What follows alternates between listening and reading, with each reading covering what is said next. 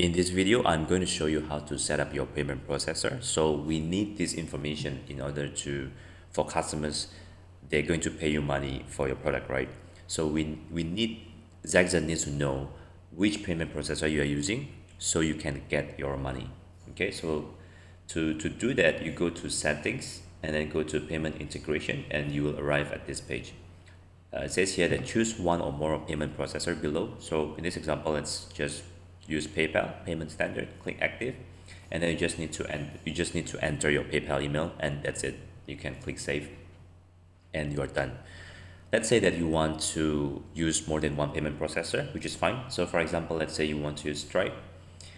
You just need to click active, and then follow the straightforward and simple instructions. Just need to fill in some information. Just follow the simple instructions. For example, this one, click here. Clicking this will open a new tab, a new window, and then you just copy the live API keys, and then from the window, and then insert it to the fields below, and just follow the same thing here. Just follow the simple instructions, and you're done. Once you're done, you click save changes.